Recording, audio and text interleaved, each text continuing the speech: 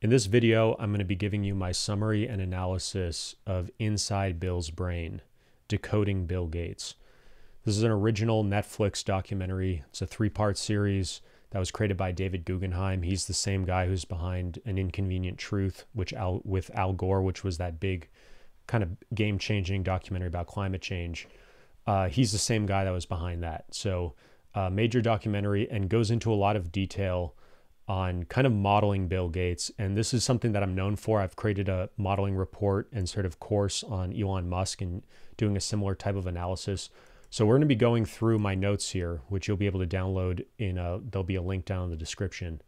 We're going to be going through my notes on these different aspects and all the different things that I learned about Bill Gates through this.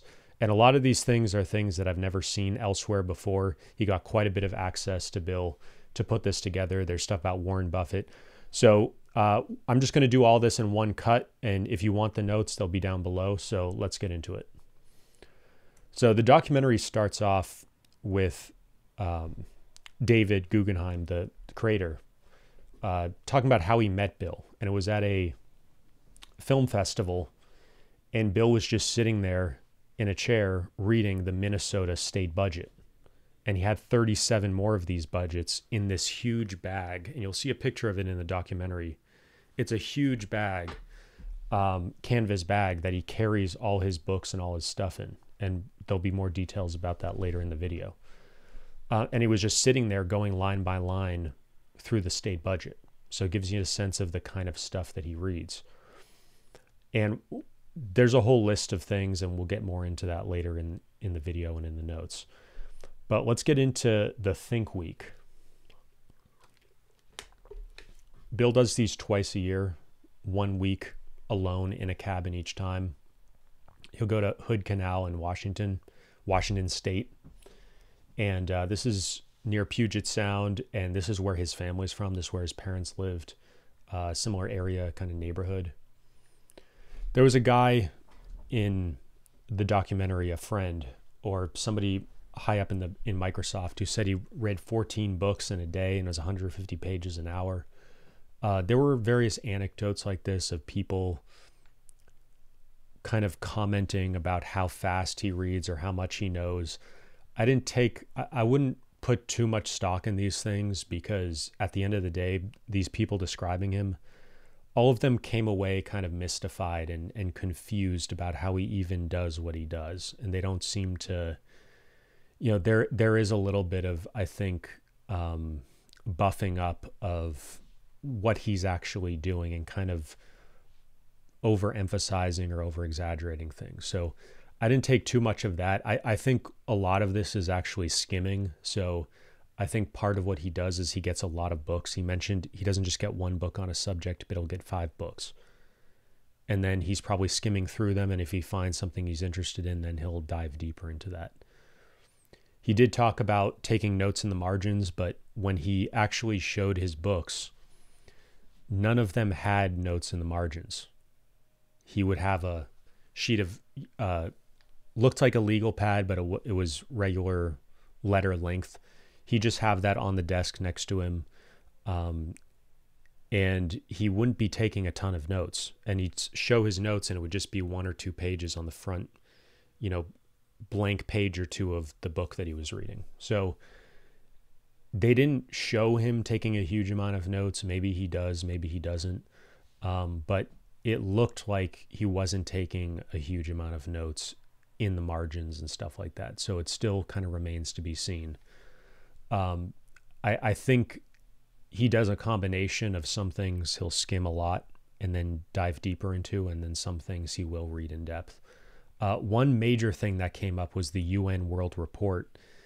This was given as a recommendation to him by Dr. Bill Foege, and he was a former director of the CDC and later director of the Carter Center. So that's Jimmy Carter, former president. So major high up guy. And this got him interested. This was the World Development Report from 1993. And this kind of opened up Bill's eyes to what kind of philanthropy he should be doing. So I did some additional research, and basically what happened was that Bill, when he got started in philanthropy, they were basically giving away computers. And this was part of a larger thing that both Microsoft and Apple were doing, of trying to get their computers and their operating systems into the schools, just in the United States. And they would give special discounts to schools. And part of the idea there is, well, if we can get kids learning how to use our computer and our OS at an early age, then they're going to buy our computers or buy our OS and our software when they become adults. And plus, they were selling computers not just to one classroom or one school, but actually the entire school system. And sometimes even bigger than that, groups of school systems, because they all wanted to be running on the same stuff. And just for efficiency, they wanted all of one thing. And so they'd be buying hundreds or thousands of computers at a time. So giving away computers is part of that, but he found that that was only going so far, and he wanted to do more. And so this idea of getting into medical philanthropy and public health, that's what got him going. That was one of the things that got him going down this road. And so this Bill Fogarty guy has been a mentor from all the way back then. The Bill and Melinda Gates Foundation was founded in 2000. And so he's been mentoring them since then and even before on kind of what are the major issues, what should they focus on. And so that was a key thing that he pulled out of his library, and he was showing, hey, this is one of the things that I read. And in the documentary, there's pictures of his huge library, and he had a shelf of this one guy who's obsessed with energy. And we'll get into later in the philanthropy section the different sectors he's interested in. But he found this one guy who was like a specialist on energy. And he had bought every single book by that guy and read all of them, or at least skimmed them. He'd open up the books, you wouldn't see notes in the margins of any of them. So that's kind of what I was getting at earlier.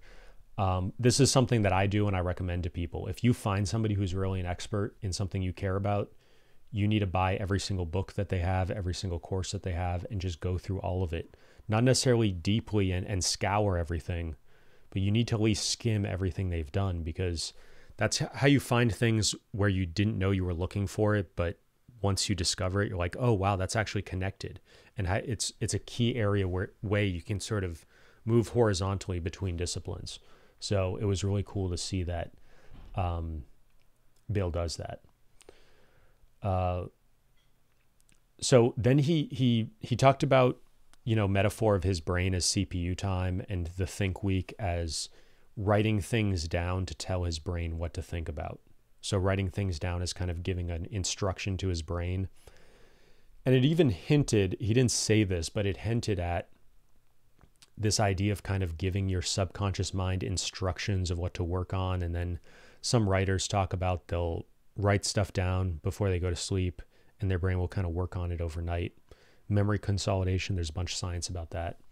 So that could have been part of what's going on there. So what he does is he writes down questions of what he wants to achieve on these Think Weeks.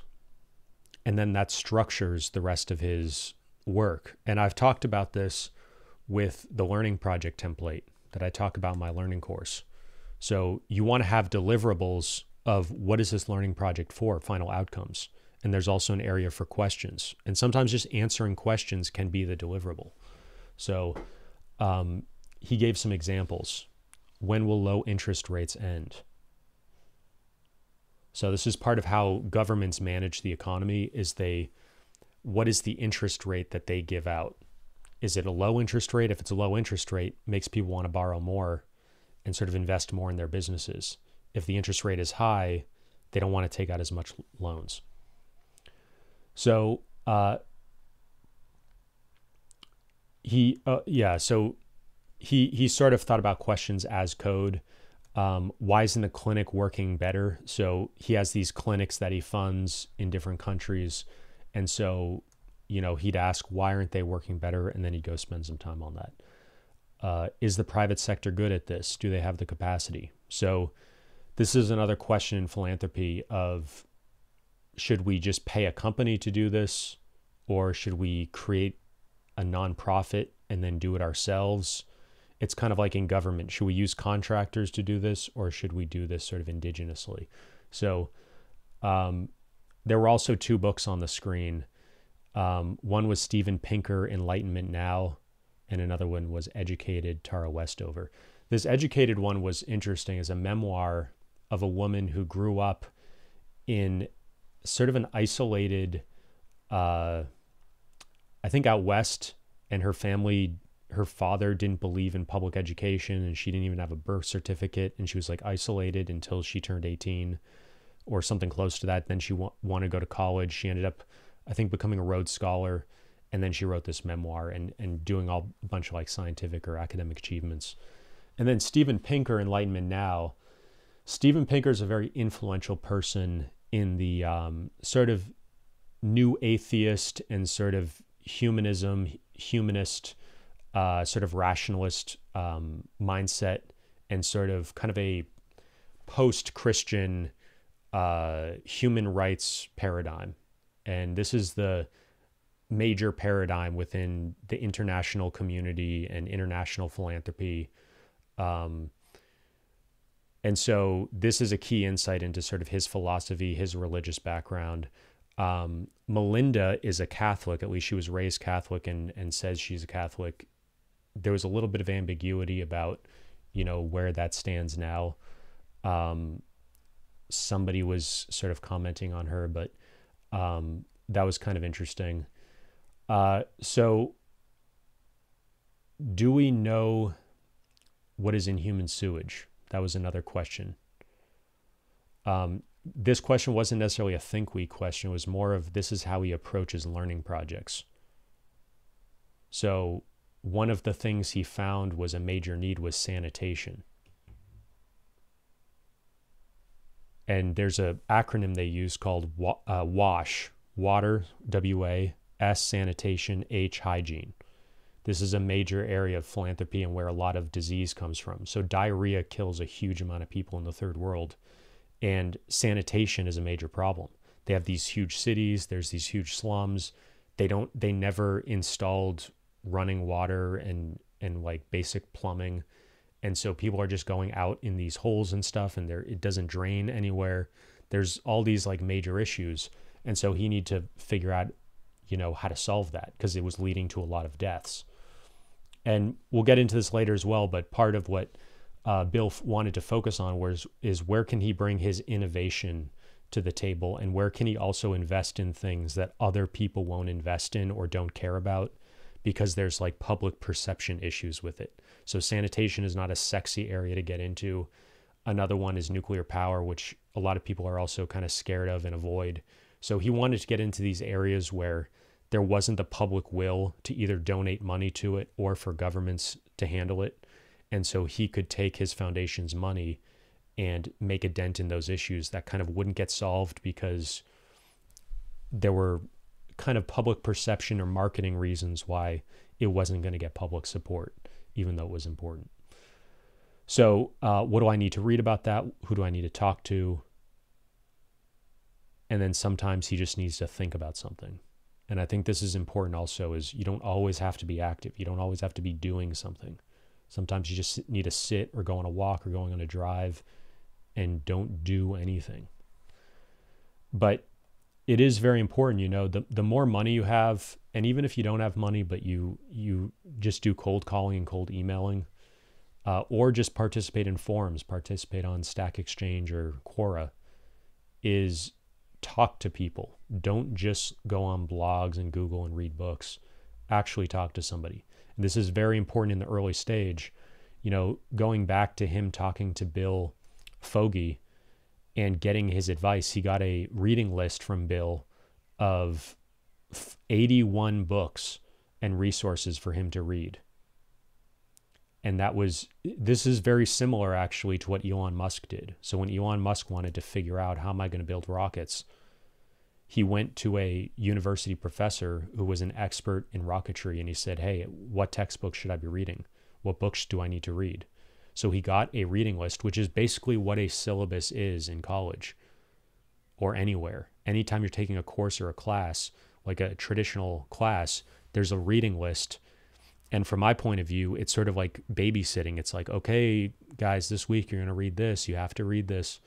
But when you're self-directed and when you're one of these kind of high-performance, self-directed students like Elon Musk or Bill Gates, you don't need somebody sort of watching over you and be like, okay, make sure you read this. Make sure you take notes on this. Make sure you blah, blah, blah. These guys just do it themselves. They don't need the babysitting. So it's kind of the pure essence of what they should be doing. And then they have experts they can talk to when they need to say, okay, what do I read next? Or, hey, these are my thoughts. What do you think? And this is something I like to do sometimes is I'll read a book. I'll actually pay an expert to also read that book and then talk to me about it afterwards. Or if they've already read it, they can do a quick skim of it before we talk, but I'll literally kind of read the book, then immediately after that, have a phone call with them, sometimes 2-3 hours, and just go through the book and say, hey, this is what I thought about this. This is what I thought about that. What do you think? So those are some ideas of how to do that. And, a lot of subjects where there's a huge amount of people who are, have bachelor's or a master's in something, you can find people for not that much per hour, $25 to $50 an hour, who can, help you get up to speed in pretty much any kind of traditional college topic.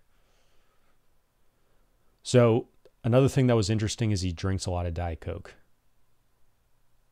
And you'll see that in the documentary. There's like 3 or 4 cans on the desk over a period of a few hours. At one point he's doing a puzzle with Melinda and he's drinking a Diet Coke.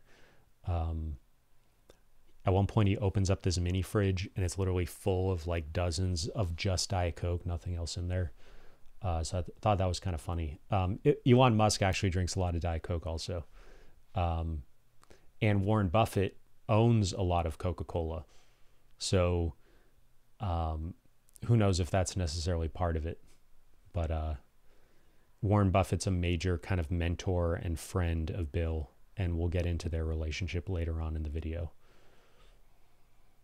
So he's looking out at the water. Same thing with his office at the foundation, which is also in Seattle. So his office is actually you could kind of compare it to the layout of the Oval Office in the White House and the conference room right off to it. It's the exact same kind of L-shaped format. Bill's office is not oval. It's a rectangle. He's got a small desk in front of him and then a larger desk to the side of him, to his left side. He's got like a big screen in front of him and then he has a separate laptop off to the left. And sometimes he'll work in the conference room. Sometimes he'll work at his desk. And so you'll see that in the documentary. I thought this was not something Bill said. This was something that David, the creator of the documentary, said. He said, it seems in Bill's new phase of his life, he's turned his whole life into one long continuous think week. And I thought that was a pretty profound thing. One of the larger patterns is that in the documentary as a whole, a lot of the more incisive details are not provided by Bill, but by the people around him. So you always have to take it with a grain of salt either way. But that was a little bit frustrating that a lot of times it was coming from other people and it was a little bit seemed a little bit like guesswork. So, but yeah, Bill talks about his childhood quite a bit and growing up, how he kind of isolated himself in his room, was constantly reading everything. Elon Musk has a very similar history of his childhood where he'd kind of isolate, himself in reading. Got into computers in 8th grade. There was a special computer club at his school. His school was one of the first, very wealthy private school, one of the first to have a computer terminal. The reason why it's called a terminal is because the actual computer was elsewhere. It was kind of in the cloud, like a supercomputer miles and miles away. And then they had a terminal which would allow you to sort of remote control, like remote desktop. So that's why it's called a terminal. So he has a book bag, which is refreshed weekly. His assistant goes in, shows all these different books that are going in the book bag, wide variety of things, including there was a crypto book, So that was interesting. And this was filmed, I think, back in 2017, 2018. The documentary itself came out in 2019. So I'm going to be doing a separate video on the 60 Minutes interview that Charlie Rose did with him back, I think, in 2011 or 2013, where you'll see more detail about some of his notes and some of his book bag and the teaching company courses he takes. So I'll cover that in a separate video. Make sure you're subscribed or on my email list if you want to make sure you get that. I also have a YouTube playlist just on Bill Gates, so that'll be in the description as well. And if you like this video, you'll probably like those as well. I try not to have too much overlap between the videos. So in 8th grade, he scored top in his state, Washington State, in math of everybody from grades 8 to 12. So, majorly top student, top intellect at a young age. And he started working on computers. Paul Allen was a kid at his school who was 2 years older and was also part of the computer club. They worked together. They worked on the scheduling problem to schedule every single student at the school. And the school had just merged. It was an all-boys school. It just merged with an all-girls school. And they had to figure out a calendar. They had to figure out and calculate the schedule for every single student. And they were moving across different buildings and stuff. So there are all these constraints. So it's pretty amazing that he was working that at such a young age. But that set him up to build Microsoft with Paul Allen. So this was another thing that came from, I believe, Melinda. She said that Bill's approach is he creates a framework for each area he's concerned with. And he breaks it down into the different subsectors. And then he learns about each of those. And I think the note's elsewhere in these notes, but it's basically the bullet point. But basically, she said his mind is like an Excel spreadsheet, and he slots things into whatever category that it fits into. So if you're interested in this, I have a whole 2-hour video where I read and did a commentary of the entire Library of Congress classification system. And there's also something later in this video about how he thinks about energy and the different sources of pollution and how he thinks about those as separate sectors. People, it's very fashionable right now. People talk about, don't use classifications, don't use hierarchy, don't use categories. You need to have a flat thing and everything's like a cloud and everything's, interconnected. And it's kind of, there are benefits to having that interconnection. It's not like it's totally wrong, but I found over and over and over again that people that are very high performers, that's not actually how they approach things. And people in government that are funding a huge amount of research and people in academia, that's really generally not how they do things. So, and even Wikipedia seems flat on the surface, but if you actually go to the bottom, those boxes with all the blue links, those are all a hierarchy and categories and subcategories. And all the major pages on Wikipedia are structured within those categories and subcategories. They're also interlinked heavily. So it's not that you can't have interlinking and kind of a flat structure just because you have a category system and a taxonomy. You can actually have both. And what you ideally want is the best of both worlds. You want to have the best taxonomy you can come up with. Nothing's going to be perfect. It's always going to be biased to some extent. But it's almost always better to have it than not. And then combined with that, you have heavy interlinking. And you can actually have multiple hierarchies at the same time. Wikipedia also has this.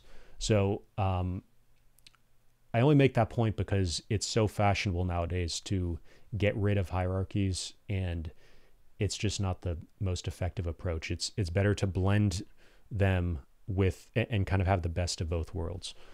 So I already mentioned this climate guy, and he wanted to understand the full cycle and dynamics of energy. And one of the interesting things, in philanthropy and emissions and climate change is if everybody in the world had used the same amount of energy as Americans and other people in first world countries, it wouldn't be possible with the current amount of energy. And even if you used all the fossil fuels, it's just not possible for everybody to live that lifestyle. And so, and to even for people in first world countries to have the lifestyle we have now, you have to be using a massive amount of energy. And that's not often realized because it's kind of invisible. We don't interact with it a lot. But energy and the full life cycle of energy is extremely important. And this is something, fertilizer is another example of something that's kind of boring, but it's actually, you can't have huge population growth like we've had without energy, without fertilizer. And petroleum products go into fertilizer, nitrogen goes into fertilizer. So there's all these interconnections, and it's evident that Bill really likes to get into the details. Another thing that you see with Elon Musk, he really gets into the details and wants to know the different branches of science and how, practically speaking, they're implemented into these large industries and the full life cycle of beginning to end, or even the full cycle, kind of like the water cycle of it goes into the clouds and it rains down, goes into the water basins and everything, and then gets, blah, blah, blah, blah, the whole cycle. So that's the learning aspect. Let's get into thinking next.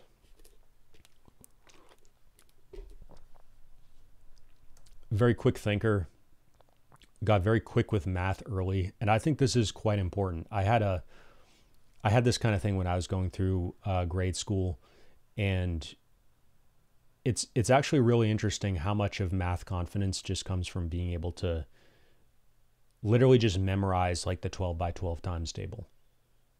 It's amazing how important that is. It seems like such a, like with everybody, like, oh, you just look stuff up on Google.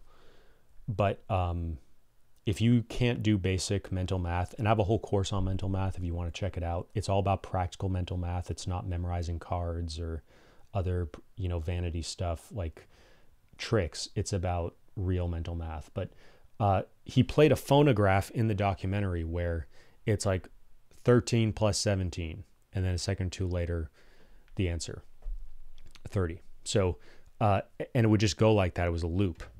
So I guess that was a way he practiced or something. They didn't give in the full details, or I guess they played, the whole class would listen to that and try to solve the problems. And I guess you could speed up or slow down the phonograph so you can make it harder over time, and kind of like Tetris. So that was or Guitar Hero, kind of similar dynamic. One of the first questions he was asked at the beginning of the docu was, what was his biggest fear? And he said, losing his mind.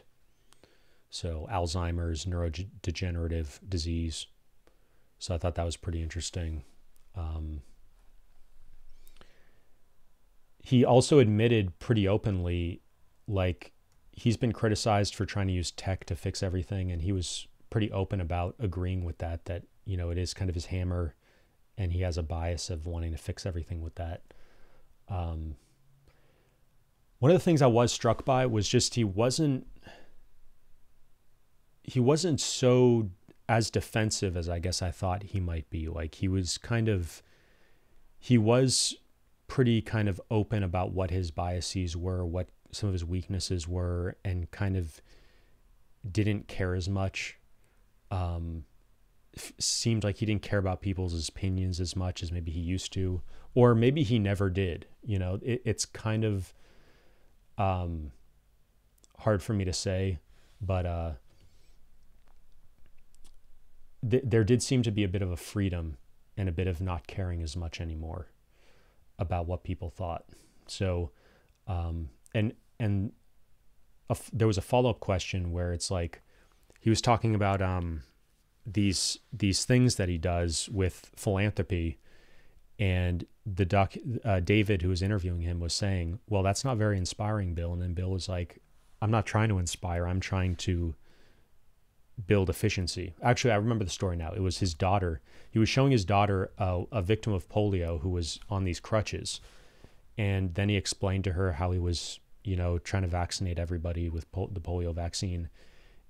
And then his daughter asked, yeah, but what did you do about that specific woman?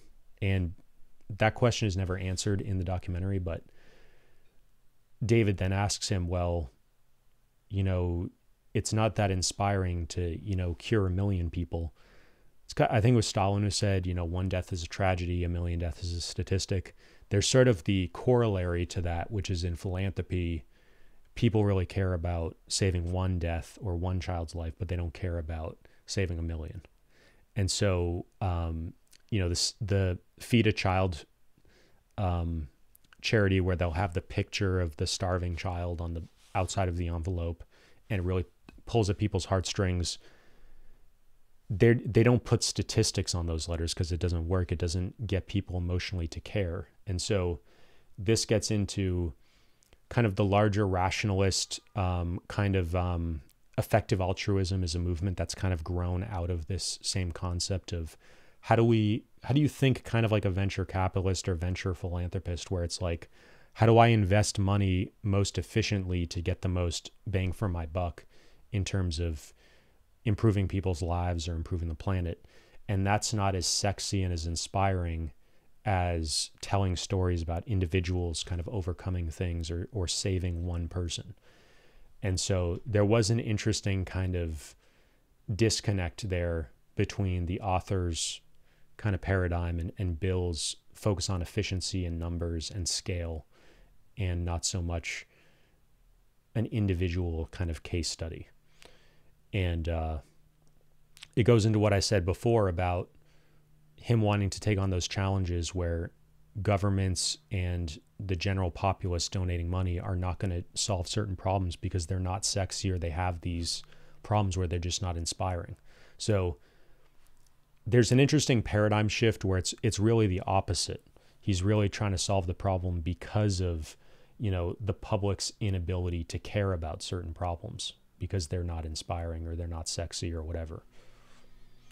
And in the same way, that's always been kind of the problem with climate change. And that was part of the goal of the Al Gore Inconvenient Truth movie, was to get people to emotionally care about climate change and pollution and all this stuff.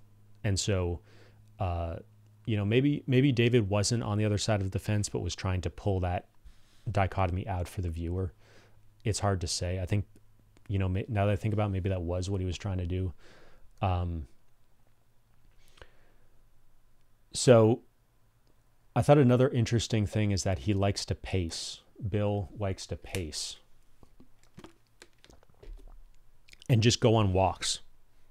So a lot of the interviews were actually walks where David and Bill would be walking side by side. The cameraman was maybe 10, 20 paces back, just filming their backs, and they'd be talking, and they probably had wireless mics on or something. And I think, part of that is somebody like Bill, they go into Bill's childhood of like, he was really kind of antisocial and or just socially anxious or whatever. Like his parents did things, this will come up later in his relationships, but his parents like forced him to do certain social activities to just build his social skills. Like his father was part of the American Bar Association, and so Bill would get put in a tuxedo and he'd be a greeter. He'd greet people at the door, kind of like a Walmart greeter, kind of just greet people at the door and say hi to them and welcome to them to the event.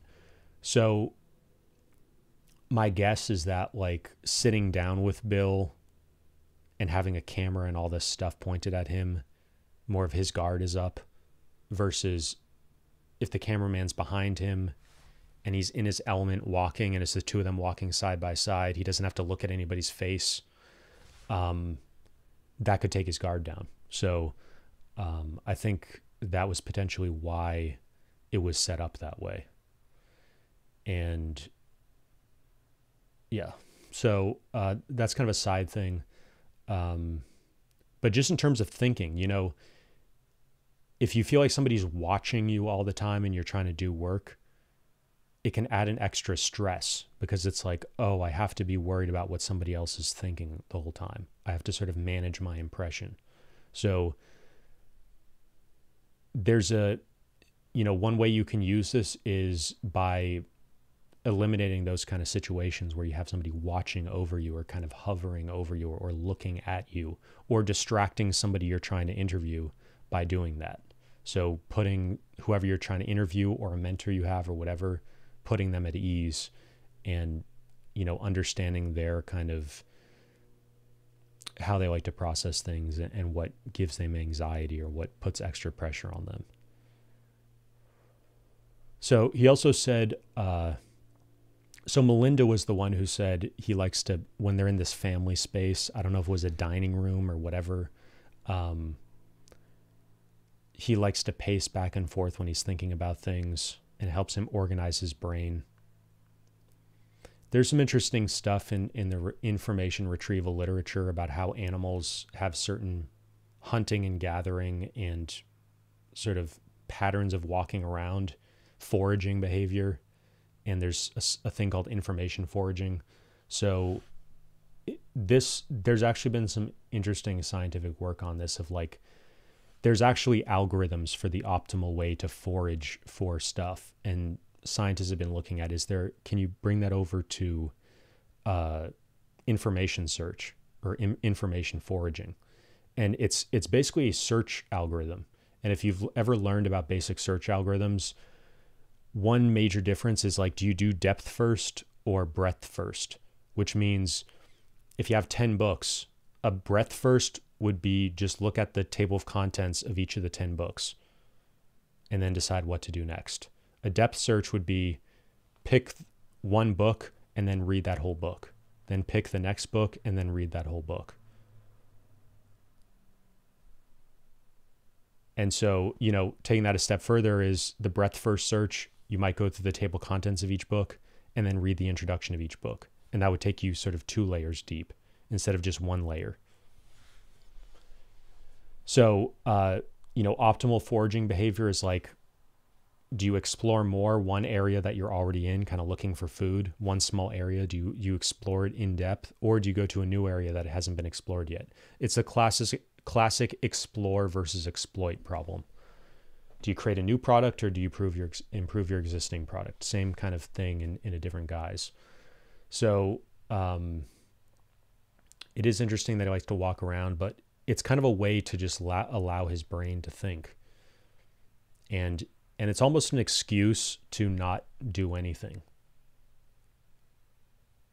And in our culture, you sometimes feel the need to do that because it's like you need to always be doing something. You always need to be active.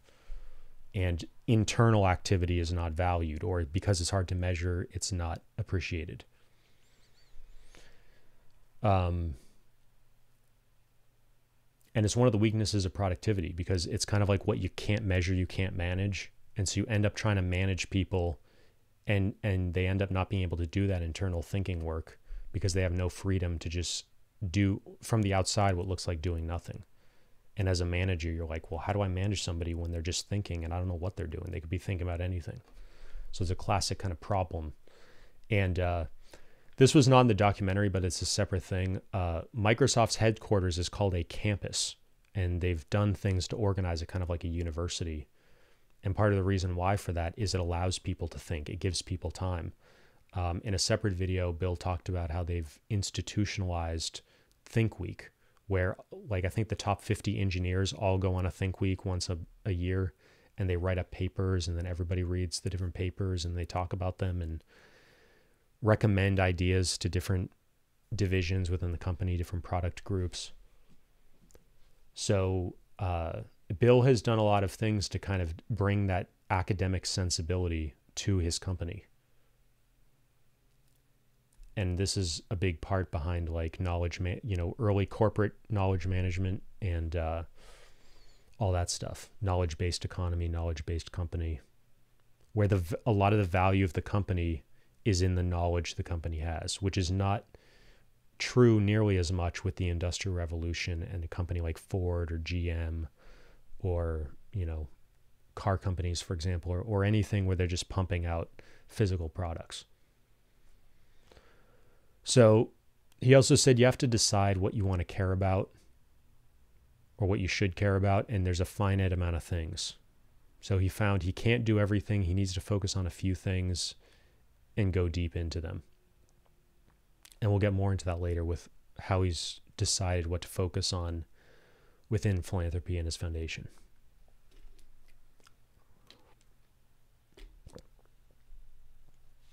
So another thing that was kind of interesting, and they announced their divorce, I think about a year ago. It's February 2022 when I'm recording this.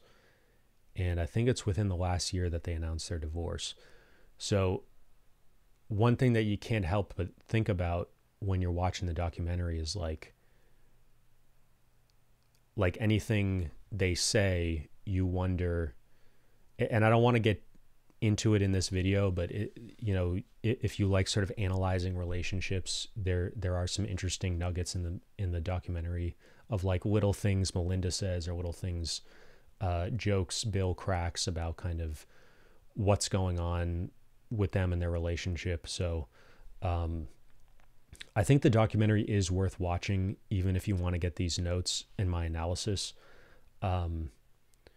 because Microsoft has had, and Bill has had such a huge impact, both in philanthropy and Warren Buffett giving the majority of his money, I think 31 billion, to the Gates Foundation to give away to philanthropy. So you have Warren Buffett and Bill Gates, and Bill Gates has mentored Mark Zuckerberg.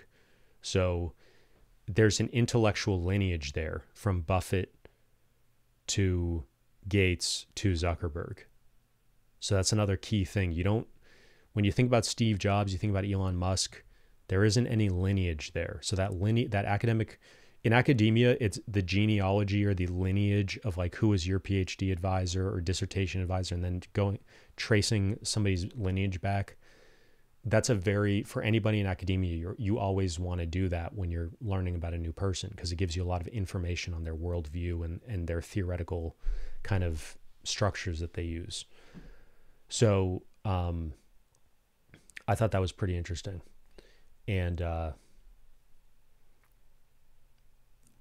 have another note later on Mark Zuckerberg as well, and some similarities. So Melinda said she wouldn't want to be in Bill's brain. It's total chaos. There's so much going on.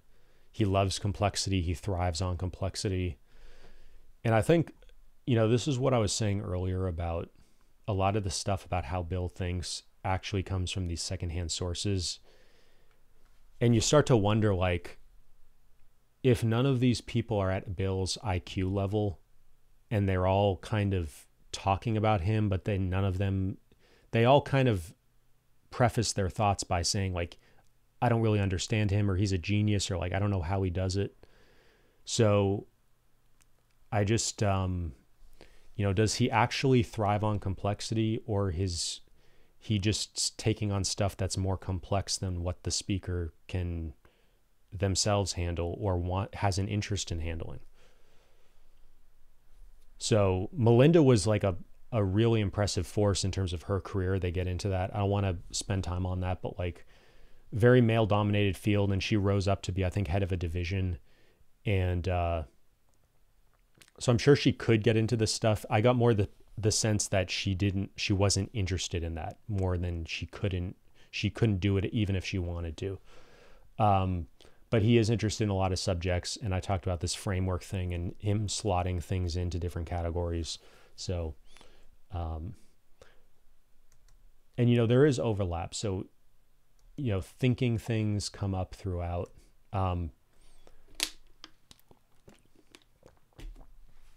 Getting into planning. One major thing was optimism.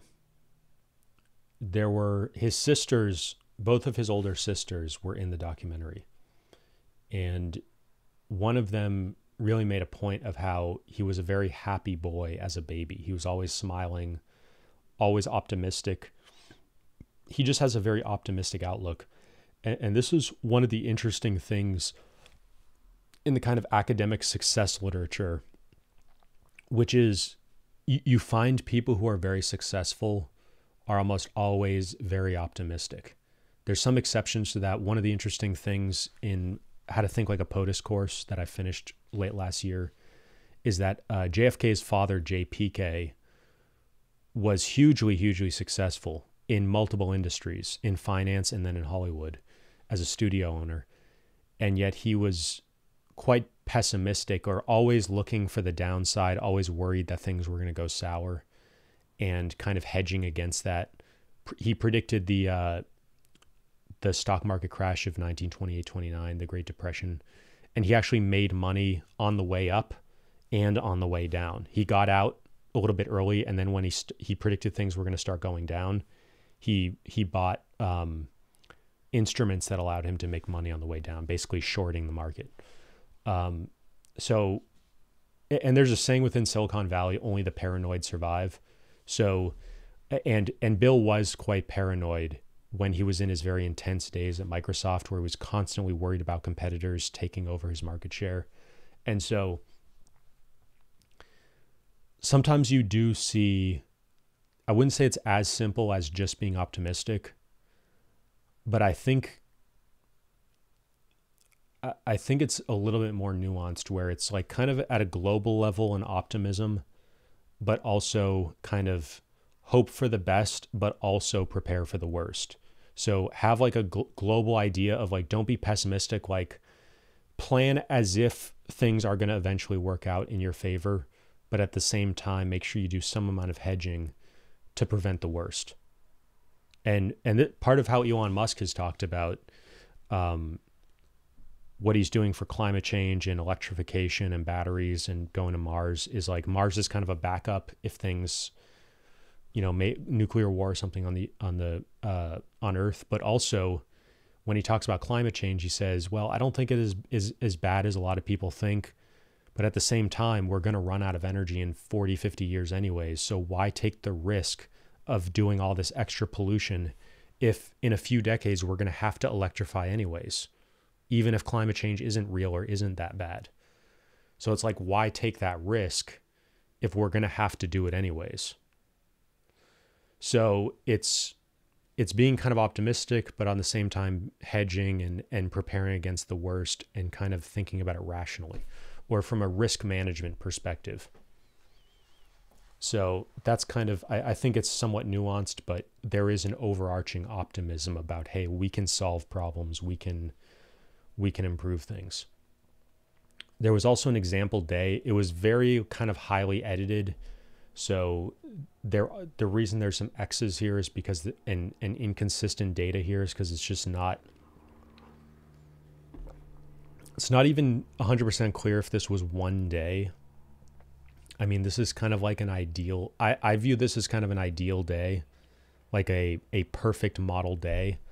And I doubt his usual day is like this, but so AI Tech Review 1 hour. And I also made a note, this is very presidential. So people sometimes wonder, like, why did I put together this? What's with all this presidential branding? Well, I started finding as I modeled people who are at the top of their fields and these tech, Bill Gates and other people kind of, especially as people transition from industry into philanthropy. And you notice that Jimmy Carter thing. Jimmy Carter is probably the biggest he was kind of a disappointment in that he was a one-term president. And he was also probably the highest IQ president and like the most intellectual, nerdy president ever. And that was kind of, I don't want to get into all the details, but like he's been extremely influential in doing philanthropic stuff and using the kind of presidential advantage to negotiate between countries and do a lot of philanthropic work.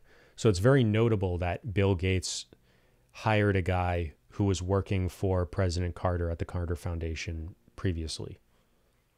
And people going from working at the CDC, major government position, to working in philanthropy, and the kind of revolving door, not quite a revolving door, but kind of an interconnection there. So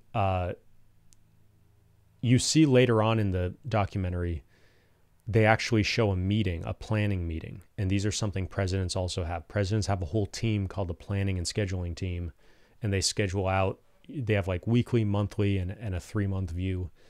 And they have meetings where separately they put together a calendar and a schedule, and then they show it to the principal or the president or, Bill Gates in this situation. And they kind of show him what they put together, and then the principal will have whatever comments they have and change around anything they want to change.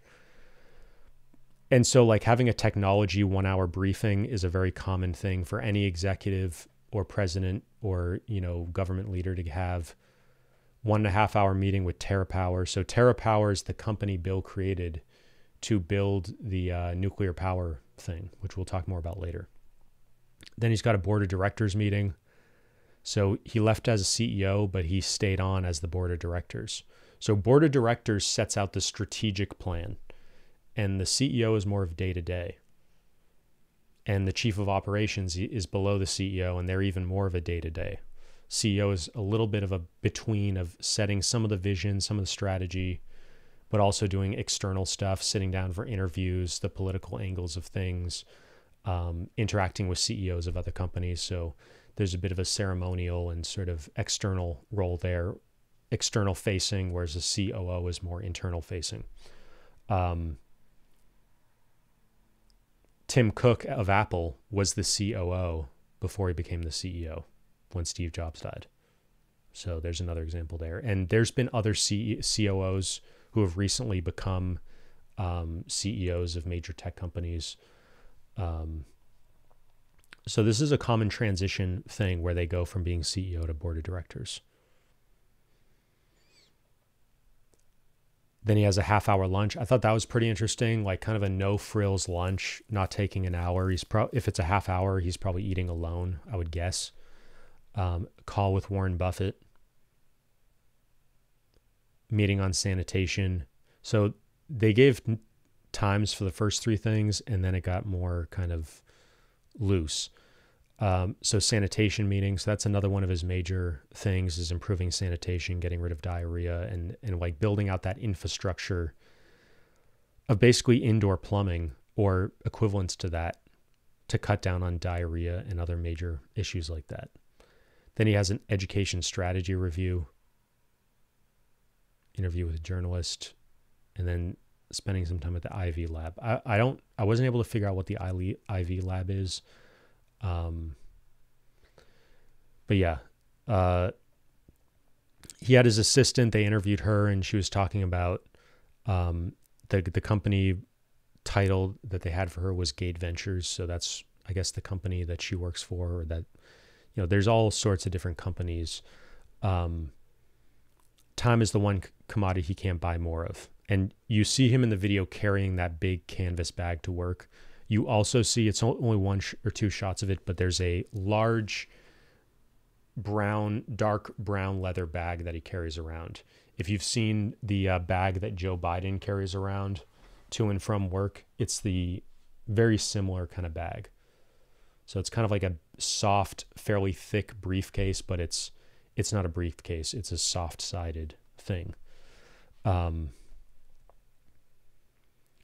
And so who knows if he actually carries this. I kind of doubt that he actually carries this bag to work every day. I got the sense that some of this stuff was a little bit staged for the documentary, or idealized. Maybe he does, maybe he doesn't. In the video, that's what they show him doing. But his briefcase was just sitting there at his office. So I was thinking, like, why was he carrying the canvas bag to work, but the briefcase bag was already there? So I don't know. Planning. Yeah, I already talked about that, the weekly planning meeting. So this section right here is actually one of the most important. So Bill had a friend named Kent, and this was like 8th grade, 9th grade, and Kent got him into business and reading Fortune magazine, and they talked a lot about their futures and what they wanted to do when they grew up. And Kent carried around this large briefcase with magazines in it. This actually also reminded me of Elon Musk. An aspect of Elon's childhood that's very rarely talked about is, and I talk about this in my Elon Musk course, is at a fairly early age, he had an existential crisis. I think when he was 12, he was reading Encyclopedia Britannica when he was like 9 or 10 years old, was getting into existentialism and stuff. I have a video on that. I have a video on Elon Musk's sort of religious beliefs where I go into quite a bit of depth, more than pretty much anybody else ever has on that.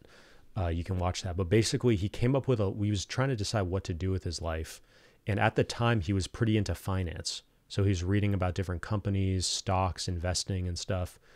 And he made a list of like the most important problems of the world, and then decided like, I'm going to eventually try to solve some of these problems. Climate change was one of them. So they go through this whole slideshow in the documentary of different people who are sort of role models. And Bill goes through like, should we be CEOs? Should we be ambassadors to different countries? Should we be generals? Should we work in the government? And they just showed different pictures of different inventors. Tesla was there. Edison was there. Several generals, several presidents.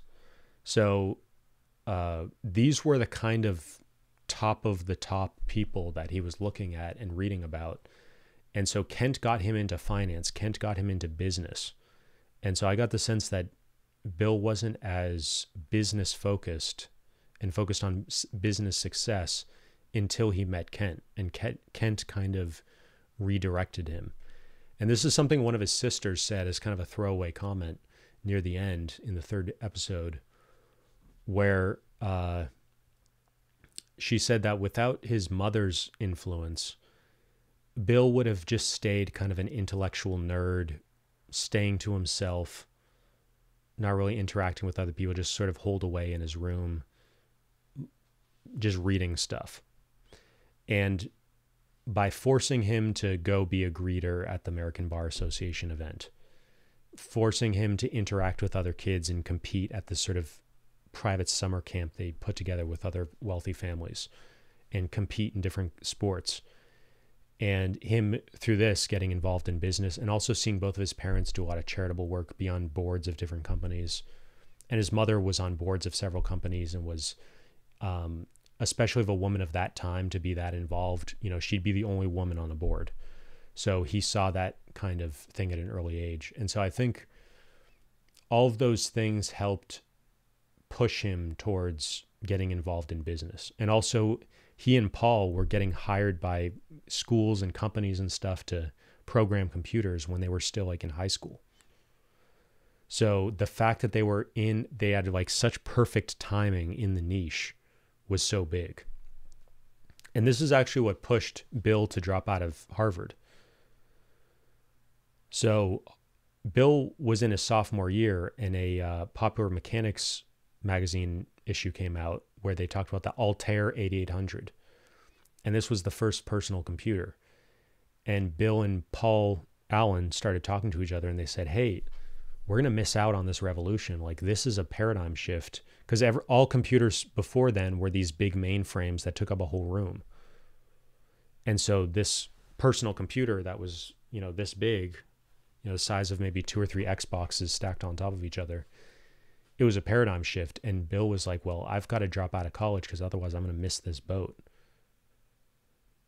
And so then they went together. They lived in an apartment, like 4 guys in a small rundown apartment in New Mexico. And that's where they built out Microsoft. So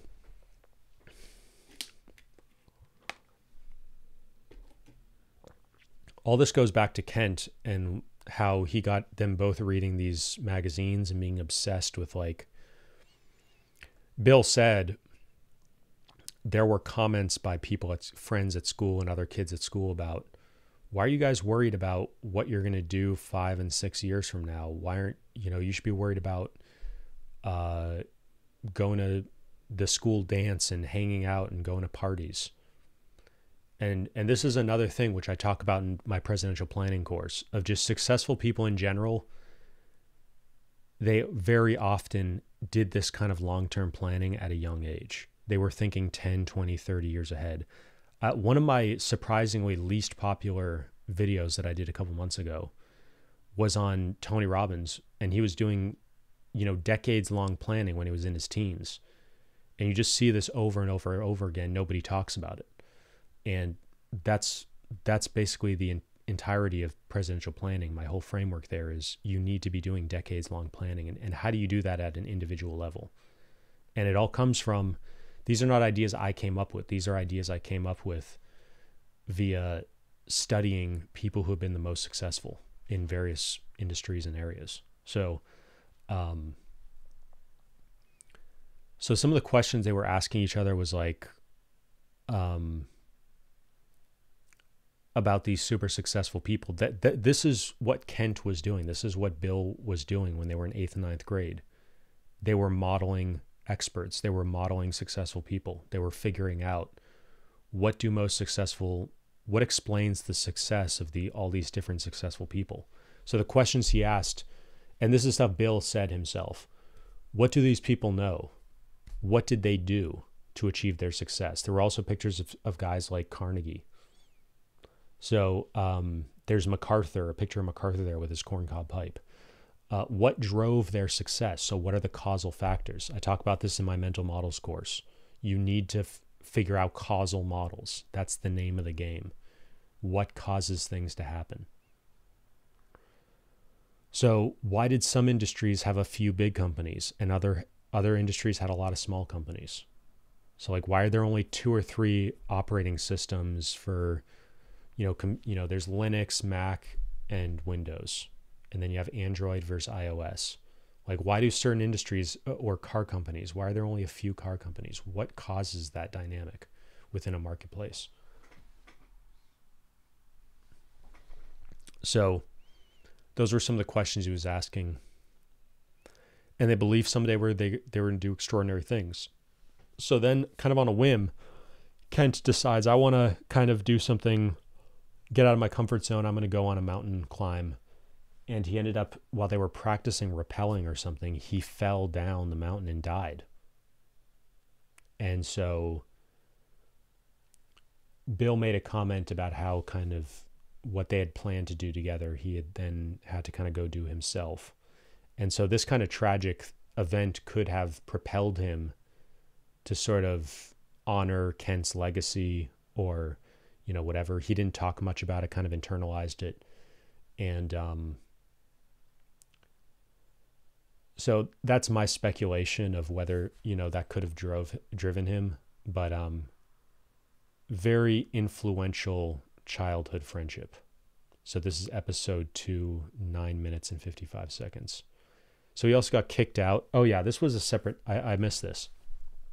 So they were all part of this computer club, and everything of his like middle school and high school career needs to be looked at within the context of this computer club, because this was like one of the few schools in the country that had a computer club and even had access to computers.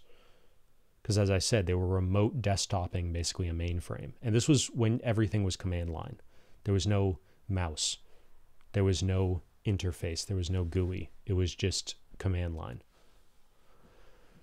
So this is where he met Paul Allen. Paul Allen was 2 years older. So there was an interesting conflict between the older kids and the younger kids. And Kent and Bill were the younger kids. They got kicked off of this project because the older kids were kind of jealous that Paul had identified Bill as this kid's a genius, and so sought out Bill to work with him on computer stuff, I guess. They don't go too much into the details, but that's basically the impression. So these other older kids that I guess were Paul's age were like, hey, we don't want these young kids. They're kind of, upstarts. So they got Paul or the group of the older kids got Bill and Kent kicked out of the project. Bill made this kind of, there's a perfect word for it that I'm blanking on, but it basically said, you guys are going to fail without me. And if you ask me back, you're going to have to give me total control. It actually reminds me of Steve Jobs, because Steve Jobs got kicked out of Apple, and then they had to sort of accept him back into the fold because it wasn't working without him. And he went off and built Next, and I guess was involved in Pixar or something. So what Bill said, and you can just imagine him being like in 8th or 9th grade and saying this, and he's like, you guys are going to fail, and then when you ask for me to come back, you're going to have to give me total control. And then they ended up having to invite him back. So it's kind of, it's a nice window into like he had that level of self-confidence at a very early age. So and that's what you get also is that so Paul at this time was not his best friend. Kent was. Kent dies, and then Paul and Bill grow closer. So, and there was other stuff about how Paul was kind of a corrupting older brother. So Paul was like, oh, let's get Bill high. Let's get Bill drunk. Let's, listen to, Paul was more of the hippie type, played the guitar, wasn't like hard charging, like wanted to have more of a balanced lifestyle. Whereas Bill was like 12, 15 hours a day just on work and like being a workaholic, more like an Elon Musk type. So that was another interesting thing, just extremely driven. And so that would eventually kind of lead to their split, because at the end of the day, they had started off as partners and Paul was kind of mentoring Bill, but eventually the way it turned out is Bill was the one who was probably smarter, probably higher IQ, and also wanted to work full time, and Paul didn't. And, they eventually butted heads, and there's a whole backstory which isn't super interesting, but eventually Paul left, and their relationship was always strained since then. Paul also always looked older, even though he was 2 years older back in middle school or high school. Like he looked like a man when he was like, in 10th grade or something. He had the big beard. He had the like significantly taller, like he just, and he just had more of that hippie vibe going with him. Had this cool black jacket they would wear. One of the high school friends talked about that. So, younger years, very intense, 12-hour days, as I said, driven by competition and fear of being overtaken.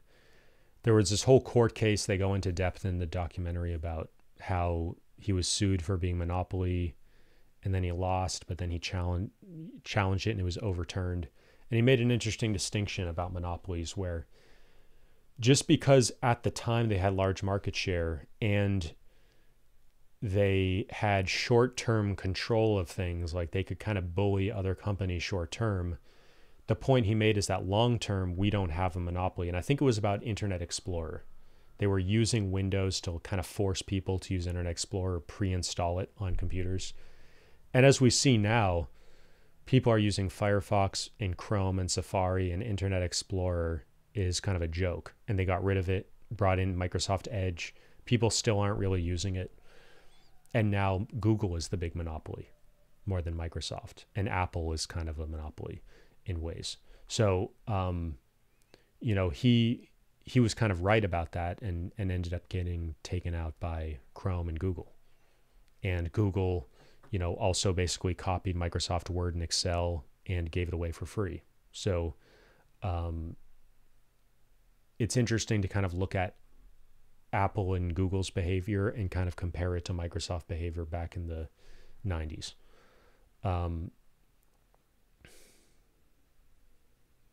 So he'd be sleeping in his office. There's a story about Melinda being upset. They had just had their daughter. Bill had put together this huge mansion that these construction workers were building, and it was an empty house. There were people going in and out all the time. There was this sense that it was built for more of a bachelor lifestyle, and he was never around. And this wasn't in the documentary, but it's something I read somewhere else about Bill, which is that he kind of just decided in his 20s he was just going to work nonstop. And so it was a big thing about them getting married, of like, could he make the commitment to be married and be like, be as hard charging at Microsoft as he wanted to be. And he, just being so competitive and fear of being overtaken, it was really tough for him to make that commitment. So Melinda talked about this, and Bill talked about it somewhat. So Melinda talked about how she had other boyfriends, and there are a lot of other men that she was, I guess, talking to or interested in at Microsoft who wanted to date her. And she and Bill were not super serious at the time. And then I guess a year into it, he said he loved her, and then she said she loved him back. And so they started talking about getting married. And then she had a comment about, if it didn't work out with him, she was ready to move on, or knew that she would move on. So I thought that was kind of an interesting thing. She went into his bedroom one night, and he had pros and cons listed on the wall on his whiteboard about pros and cons of getting married. And Bill's parents had a strong marriage. So they had a sense of being in the community, participating, being on boards, doing a lot of charity stuff. So Bill Gates' real name is like William Gates III, and his father is William Gates II. And it's interesting, like his father is described as a patriarch. And I was reading his Wikipedia. Apparently he's 6'6", and just, they said almost nothing about him. Most of the focus was on his mother, which I thought was interesting. So I'll look into that at some point and probably make a separate video on it of like what his relationship with his father was. But the brief amount that did come out of it, like they did an interview with Bill sitting next to his father, and his father this was actually the 60 Minutes video from back 2012, 2013. Like his father was not very talkative in that at all. And Charlie Rose was like really digging to get him to say anything.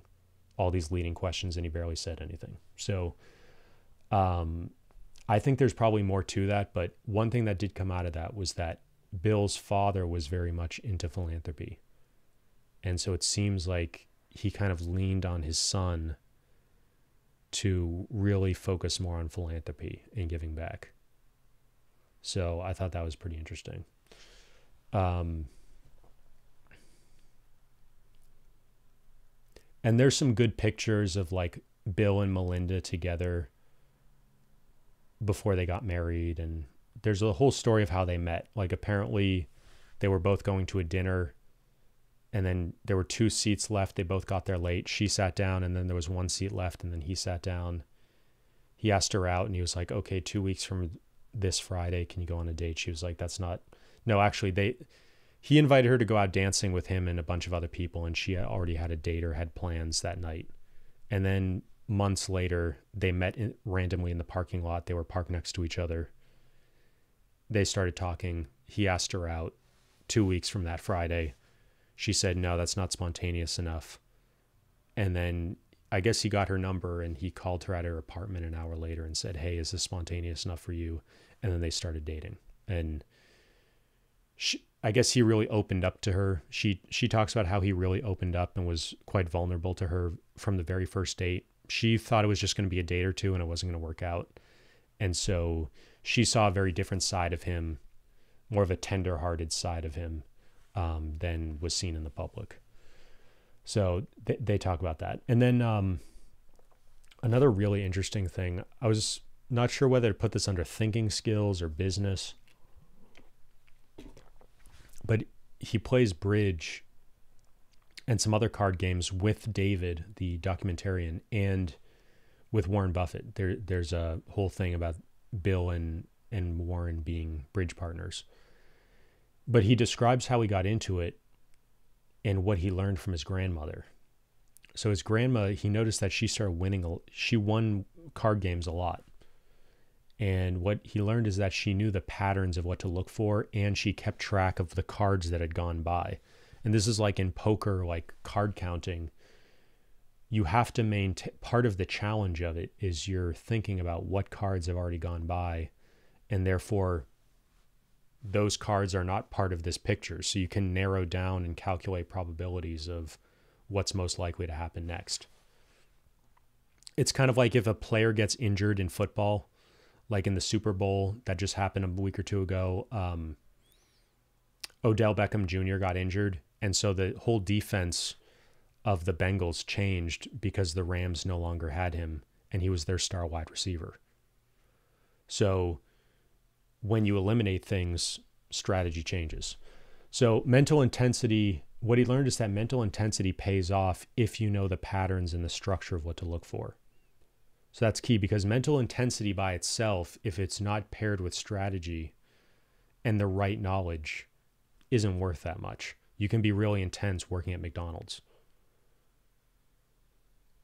Or you can be very lazy, but be like, really good at some info, programming job or something and make a lot of money and not be super intense. So it's pairing intensity with structure and the right knowledge. So he learned that intensity could pay off. And that goes back to him, in his 20s, especially working super hard at Microsoft. And there was kind of a running joke about how he was always lucky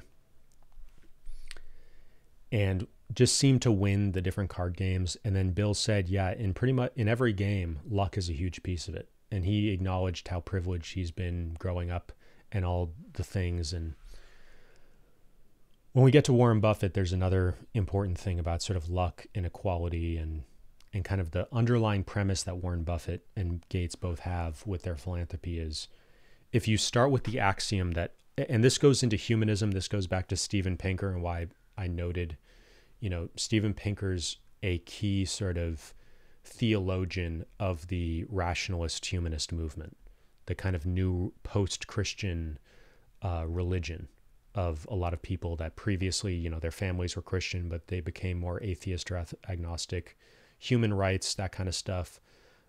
Steven Pinker is like a key theologian within that religion or secular religion or theology. So, and one of the key assumptions is everybody is equal. Everybody has equal dignity, equal rights, equal value. And I actually have a course coming out on this kind of stuff of understanding this ideology and other religions and philosophies and ideologies and their whole historical trajectories. And it's very valuable to know this stuff to model people, because they usually don't talk about it that much, because religion is largely privatized in a pluralistic, America and other democracies. So he made an offhand joke about he's lucky in cards or game. It was kind of a play on David's head. You seem to always win and always be lucky. And then he said, yeah, I'm lucky in war and love. So I thought that was an interesting, I didn't really know what to make of that. So relationships. So the friendship with Warren Buffett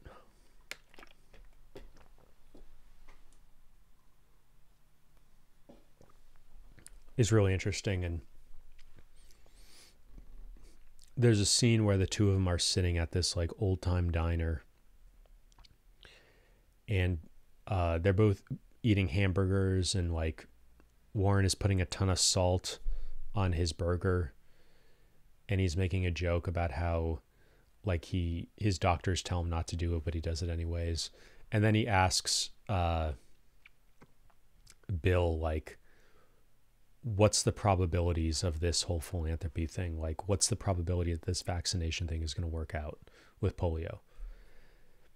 And Warren makes a joke about how he started as a horse handicapper, which is basically when you're betting on horse races, you're trying to figure out who has what probability of success.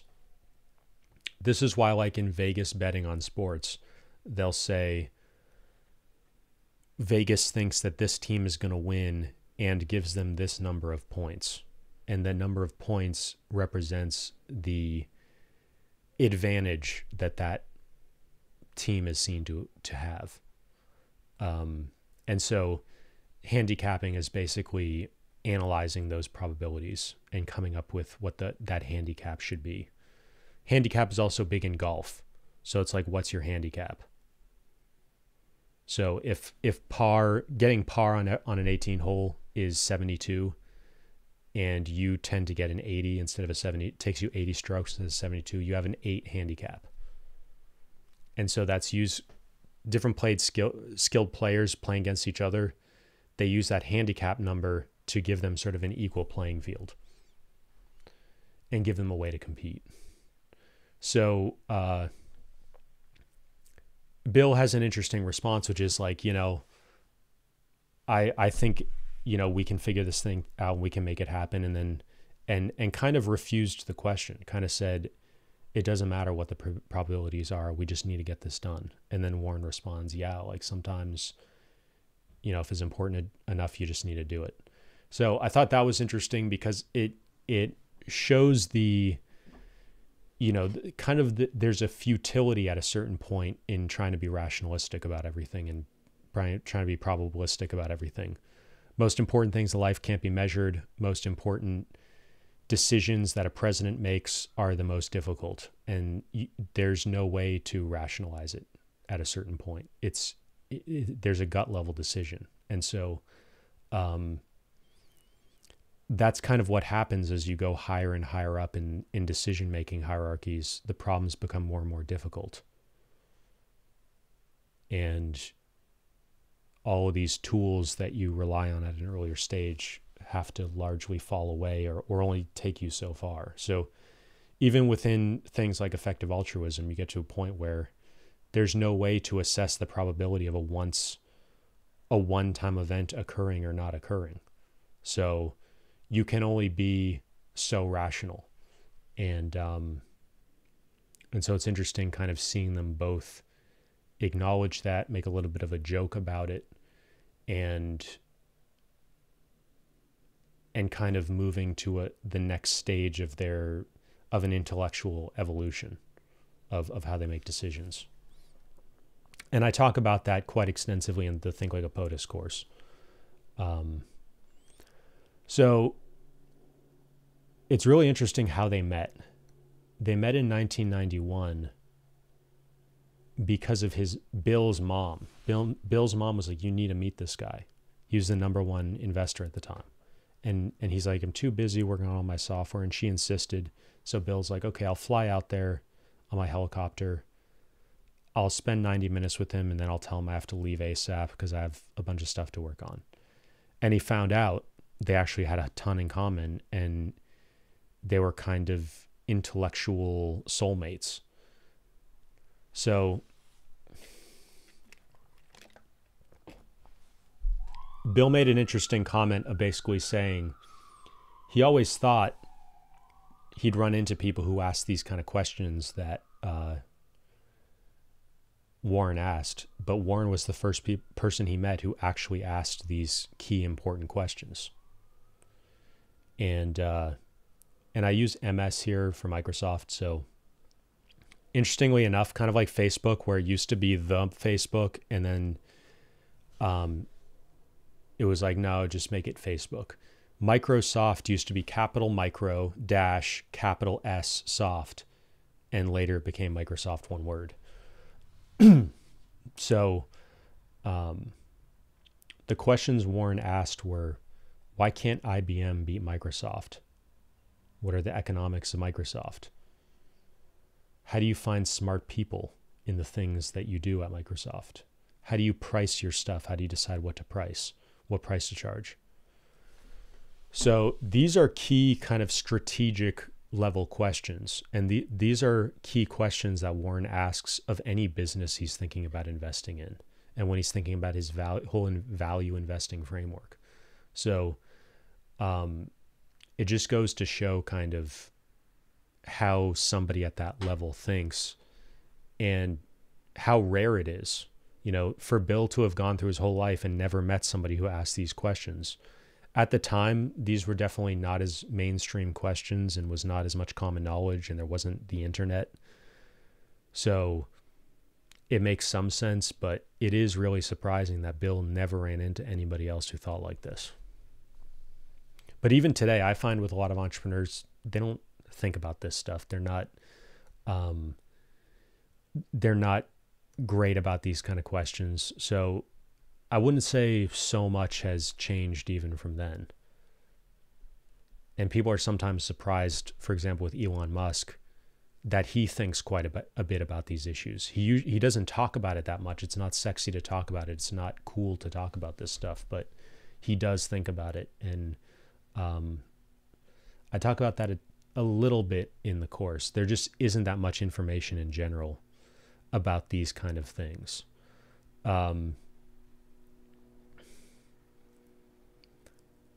So yeah, only met a handful of people, mind like his own.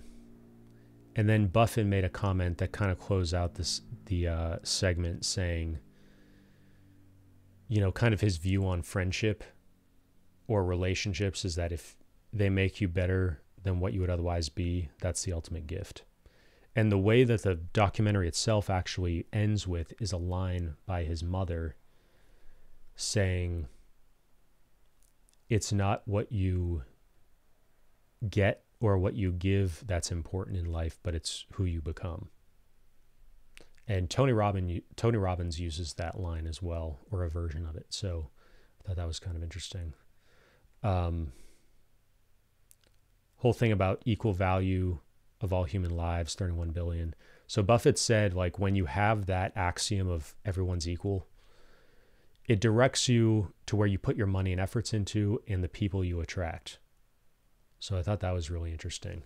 It's almost like a theory of attraction framework of spirituality or of relationships, law of attraction. So I thought that was interesting. It's hard to imagine Warren being like super into law of attraction, but it actually wouldn't surprise me that much. And I think it's true. You do attract people on a similar wavelength. One of the interesting things about philanthropy in general and the politics of it and the politics of sort of equality is that a lot of the focus, because of politics, goes into equality at the national level and within America, within the United States, as opposed to the idea of people in other countries are just as valuable as Americans. And that goes against the idea of nationalism. And so another key thing is, like, it's hard to get governments where the politics and elections is about, hey, what are you doing for me as a citizen? It's harder to get that government money to go to people really struggling in the third world. So I do find a bias in a lot of people towards focusing on equality issues within their own country as opposed to worldwide. And that's opened up to me, especially with teaching on Udemy. The majority of my students are not in the United States, whereas my friends in academia, at least the ones that are in the United States, all of their students are Americans, except for the ones that are international students, which are a very small minority. So it's a very different experience teaching online when the majority of your students are not in the US or are not of your nationality, and just the worldview of that. So this falls into some stuff I've talked about elsewhere of this whole idea of being an international citizen or being a citizen of the world. There's other memes like being a citizen of the internet and globalization. And just kind of, I think there is a lesson here in being aware of what's going on in the world beyond just your individual country. And if you look at what various ex-presidents or former presidents have done in terms of philanthropy, a lot of what they're doing is not in the United States. It's solving problems internationally. So there's some interesting lessons there, I think. In terms of worldview, and to have a really comprehensive view of the world and problems and world markets. And this is another interesting thing of finance as well, is investing in other countries and having to understand those countries in order to invest in them. And a lot of the growth is happening, outside of the US now. So investing in other countries kind of forces you to learn some of those things, and investing forces you to learn about other industries. That's another big thing with Elon Musk. Getting into finance at a young age, you have to learn about different sectors. Same thing with Warren Buffett. You have to learn about how different sectors work and how those industries work in order to decide whether to invest there or not. So it gives you a very high level, big picture view that you otherwise would have no reason to get, and people generally don't get, and can be a big competitive advantage. And Microsoft, being a sort of worldwide company, also gave Bill that perspective. So I think that's big. Climate change as well, being very global, something both Elon Musk and Bill Gates are working on. So I said something before about the interview asked the question of, well, Bill, that's not inspiring to be solving polio, but not, helping that one woman who was crippled and had the crutches. So part of this is in that line of thinking of Bill views the emotional connection as retail as opposed to selling wholesale. So he uses this framework from being at Microsoft, selling, software, where selling to individual customers is not nearly as big a business necessarily as selling to companies where they're going to install Windows on every computer, selling to schools where they're going to install it on every computer. And a lot of beginning entrepreneurs, they just in general, they tend to scratch their own itch, and their itch is usually a consumer problem, not a business problem. So there tends to be a bias of just the general public, but even most entrepreneurs, in terms of thinking in terms of retail and selling to regular consumer customers, as opposed to selling to business and government and nonprofits and stuff. So Bill likes to think at that. He literally says he looks for the 10 to the 6th or 10 to the 7th magnitude. So it shows his mathematical side. And, in physics, especially when you're looking at stuff that's extremely small, to, particle physics, which is like 10 to, the negative 10th, negative 20th, up to the largest galaxies in the universe, which is like 10 to the 30. So using the vast majority of people never even learn to use orders of magnitude because they never think about things that have that range of scale. And so just learning this area of math and kind of exponential stuff. Same thing with Bitcoin. People are constantly surprised, like, why does Bitcoin go up and down so much? It's the network effects. It's Metcalfe's law. And so if you don't understand exponential stuff, you don't understand technology and technology growth, where things can grow exponentially and it's not linear anymore. So that's a kind of an abstract level thing, but if you do really want to model him and other people like him, you do need to think at this level. Elon Musk with the Gigafactory, largest factory in the world. So these guys from a young age are thinking about stuff at the largest scale. And that's key to their creativity and thinking differently. Steve Jobs' tagline with Apple, think different. So more bang for your buck, so I guess I put that here twice. And yeah, Bill had like a big smile on it. That's why I put the smiley face, because Bill had like a big kind of smile, kind of smirk when David asked him, well, if it's not inspiring, and then Bill says, well, yeah, David says like, well, it wasn't inspiring. Like getting more bang for your buck isn't inspiring, Bill. And there's almost this lecturing tone. And then Bill's like, well, too bad, the world has limited resources. And then David says, well, if it's not for inspiration, then what is it for? And then Bill says optimization. So Bill was working on optimization problems back in middle school and high school. That scheduling problem was an optimization problem. And this whole thing of limited resources, there's a whole class of problems that are called resource constraint problems. And there's a whole area of math and computer science and engineering that's pretty interesting and is related to productivity.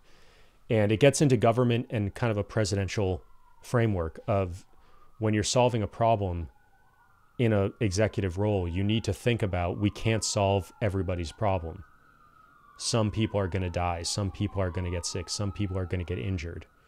We can't save everybody. We can't do everything. We need to save or help as many people as we can with the limited resources we have, because we don't have infinite money. And so, again, that's not inspiring, but it's what you have to do as a president, as an executive, as a decision maker when you're allocating resources. And so, I thought it was interesting. Bill said disease eradication, that's magic. And it's part of Bill sort of building his legacy. It somewhat falls in line with some of these other tycoons or monopolists of previous generations, where they were pretty ruthless in their business life, but then they made a lot of money and they gave it all away. So Rockefeller Foundation, Carnegie Foundation, Ford Foundation, building all these libraries and research centers and giving away all this money. There's somewhat of a standard operating procedure of doing this later in life. So there wasn't a huge amount of stuff on business. There was the monopoly thing, which I already talked about. And there was a comment about these Civilization war games. So Civilization is a very popular PC video game, especially, and it's basically like you play as the emperor of a country or a king of a country, and you build out your resources, and you farm, and the farm brings in gold, and then you go spend the gold to build your army, and then use the army to take over other countries and build your empire. Sort of like getting to play pretend as Alexander the Great or something. That's kind of like the archetype. So Mark Zuckerberg played these kind of games as a kid also, and I have noticed in the backgrounds of other people, of like the Elon Musk and sort of the Gen X and millennial entrepreneurs, a fair number of them have played these games, and it builds a certain kind of mentality around strategy and grand strategy. And so these kind of games are used to build understanding of strategy. And there is a line of thought where business strategy and military strategy have a lot of crossover. And you can watch my, I was really surprised when this podcast came out, Hardcore History with Dan Carlin. He did an interview with Elon Musk, and the title of the video is Interview with Elon. Doesn't even have Musk in the title. And it kind of flew under the radar, but it's the only interview, except for the one Elon did with the Air Force, where he really gets into military strategy. And you learn. So I did a summary of that video, which is in my Elon Musk playlist. You learn about like the depth of Elon Musk's familiarity with military strategy, and like it's quite impressive. And you would never think he had that unless he talked about it on this podcast. So I do recommend checking that out. And so there is that correlation.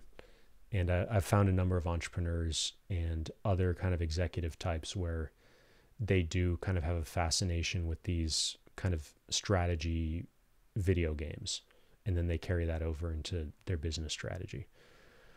Bill talked about how, he's kind of humble. Like he doesn't view himself as like a general purpose entrepreneur. He views himself as very much being in innovation businesses and technology. And like he has a kind of narrow expertise in those areas. And he tries to take that and apply it within philanthropy. He also talked about he likes to push the level of risk. So that's another kind of interesting thing about philanthropy, is that it can tend to attract people who are not huge risk takers. Because the people are the huge risk takers, they tend to, want to go to Wall Street and make a ton of money and stuff. And so I think part of how he looks at his approach to philanthropy is he takes things on that other people are too scared to do, or they see as too high risk, Whereas in technology in Silicon Valley, it's very normal to be taking a lot of risk. That it's part of the Silicon Valley culture that doesn't really exist most other places. Another interesting thing actually is that Bill and Jeff Bezos are both based out of Washington State and Seattle, not Silicon Valley. So it's interesting that they're kind of in a different hub. And he said he likes to focus on things where without leadership and vision, it's not going to happen. So that again shows you thinking about strategy, the value of strategy, and vision being a key component of strategy, and risk-taking. So these are all some kind of, with risk-taking, you also go to the military metaphors of just like, as a general, you have to be willing to take some level of risk. People are going to die. Bad things are going to happen. You can't just try to be too safe. So I thought that was another kind of, I'm speculating a little bit here, but I thought these were key insights. And then philanthropy. So I already talked about parents worked on the boards, various boards. Some were just regular business boards. They weren't philanthropic, and then some of them were. He started out giving away computers, wasn't that effective, and wanted to look at the deeper issues. And it's kind of realizing, like, it reminds me kind of the, some of you may remember the $100 laptop project, and it was super inspiring at the time. And then people realized, like, kids aren't just going to teach themselves with just a laptop. And there's bigger fish to fry than just giving people computers. And this gets into some of the bias that can exist if you grow up in a wealthy family or even just a middle-class family in the United States that's still top 5 or 10% income worldwide. And so you can kind of assume, well, all I had was I was just in my room reading books and on my computer. And you don't factor in all the sort of advantages and privileges of just having all that wealth and parents taking care of all the stuff and stable home life and everything in private school. So part of that bias comes into play of thinking that the issue is, oh, they just don't have the computers, or, oh, they just don't have this one resource. When actually, when you peel back the layers of the onion, there's all these deeper level issues. It reminds me of, there was an issue where kids were, these poor kids in a school, a lot of them weren't eating breakfast in the morning. And they found that just by feeding them breakfast in the morning, it like raised up all their grades by an average of an entire grade from like a C to a B. Just giving them breakfast, and I think maybe discount lunch or free lunch as well. So like if you model the problem at the wrong level of analysis, then you're not going to understand all the causal factors. So I think he had a realization somewhat like that. This is me speculating, but what he got into was energy, the climate change problem, and then nuclear power being a key aspect of that. So safe, clean power, eradicating polio and a few other major diseases with vaccines. And so climate change and energy are kind of similar. And toilets and sanitation, again, that's health. So you basically have climate and you have health. And you have different sub areas within each of them. And there was a really interesting kind of offhand comment where Bill said, like, we need to fund 1,000 crazy ideas. And that's how you figure out some of these problems. One out of 100 of them is going to be the solution. And you just need to allocate capital and fund a bunch of different things that each have he didn't give a huge amount of detail, but the interviewer asked him, like, hey, we just looked at that cool project of like capturing carbon. And he asked Bill, like, what chance do you think it has of succeeding? And he said, I think it's a good chance. And he's like, yeah, I think it's like a 40% chance. So like 40% chance was considered very good. And in high risk innovation, that's considered very good. 40% chance is considered very good. And in venture capital, you're planning for 9 out of 10 companies to go bust and one of them to be a unicorn and pay for all the rest and give you a profit. So it's a good example of like the levels of risk taking and how that risk is managed by people who allocate a lot of capital to try to solve big problems. He also talked about like usually it takes 50 years to bring something online to make it ready to go. And they're trying to massively accelerate that. So that also gives you like, that's kind of the perspective that's used by foundations and government agencies where they're funding basic research, which is kind of like the early stage research, which is like at the most not theoretical level necessarily, like, but the most basic level of just like, let's explore new materials that might be stronger than our current materials so we can build better bridges or something. And so that goes all the way back from like building a bridge to like, how can we come up with a better nano tube that's stronger? Or like, how can we figure out the secrets of spider webs and figure out what makes them strong so we can create an artificial version of that so we can create stronger fibers that can go into building a bridge. And so that 50-year timeline from the basic research of studying the spider web material to turning it into like a relatively cheap product that can be sold in bulk and people all around the world are building bridges out of it. That's a 50-year cycle. So that's the kind of time scale he's using.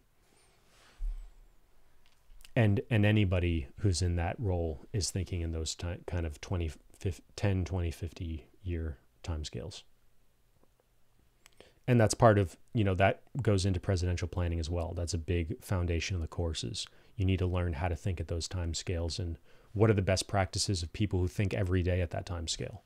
And then how do you apply that to your personal life? So he worked with some well-known inventors on the safe nuclear thing and basically making it impossible for it to have a meltdown. And instead of using like high-grade nuclear material, they found a way to use the spent fuel from previous nuclear reactors that's just being stored in a semi, safe way currently. So using existing depleted uranium waste as fuel. And just using that depleted waste would power the country for the next 125 years. So that's safe nuclear, and that's part of his larger climate change plan. So he broke it down. He said, you have to look at each sector of emissions. So cars and transportation, natural gas, generators for generating electricity, I said transportation, animals, cows, and other sources. You need to look at each source of carbon and figure out what's the solution for this type of emissions. And then to what extent can we capture it out of the air? So he breaks down a problem into pieces and then he tries to solve each of those pieces. He doesn't necessarily look for one thing that's going to solve everything. And so he also mentioned stuff about batteries. So Elon's talked quite a bit about batteries, but there's a lot of interesting batteries that you wouldn't necessarily think of. Like there's lithium ion batteries, but there's also things like a water tower is a battery. So you can use solar power, for example, to pump water up against gravity. And then when it gets dark out, you can use that water coming back down to generate electricity during the night. So that's an example of using gravity as a form of a generator, or not generator, but a battery. And there's similar types of batteries where you have like a very huge metal block and you put it in an elevator. And so when the wind is blowing or when the sun is shining, you use that electricity to pull that thing up. And then when there's no electricity, it goes down and it generates electricity by going down. Same thing in hybrid cars. When you apply the brakes, that will run a generator. That resistance will turn into a generator that will generate electricity, and electric cars too.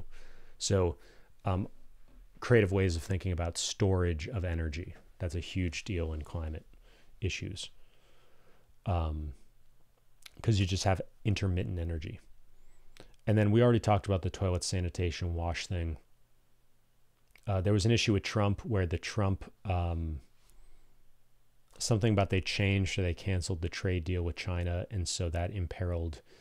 Basically, you can't build these nuclear power plants in the US because there's a not in my backyard syndrome and people are scared of it and the political will just isn't there. And so, and you can't just do one. It's very expensive to just do one. You want to do like 10 or 20 of them where you get economies of scale. And that's, again, Bill thinking in terms of scale. And so there was this whole deal to get them built. Like Bill had to negotiate with President Xi in China for like 10 years to get the permission from everybody to transfer this technology to China. And so the deal was pretty much ready to go. And then Trump blew up the trade deal or changed it or something. They didn't go into the details of it. And I know it's super complicated to get into that kind of stuff, but basically that put that whole thing on ice, and it's not clear where it is now, but they were going to build a bunch of these in China. So, and China's doing a lot of interesting things in terms of climate and pushing technology in a lot of different areas. So that's it for philanthropy. And actually, something that didn't come up, I could have sworn I had notes about it, but Melinda is a partner, and they talk several times about how she's an equal partner in the philanthropy and in the foundation. And my understanding is even though they're divorced now or they're getting divorced, they're still going to both work on the foundation together. And there's a whole thing in the documentary about how and this could go back to her Catholicism, but she was raised to be a stay-at-home mom and didn't like being in the limelight, whereas Bill was very in the limelight. And then when they started the foundation in 2000, the whole idea was they were going to be equal partners in it. But then Bill was doing all the press and she was staying at home and didn't like to be in the limelight. And so he was getting all the credit for everything. And she was upset because she was supposed to be an equal partner, but the press wasn't giving her credit. And so she had to decide, either I stay behind the scenes or I break out of my shell, but then I'm no longer a private person. And so she decided to do that.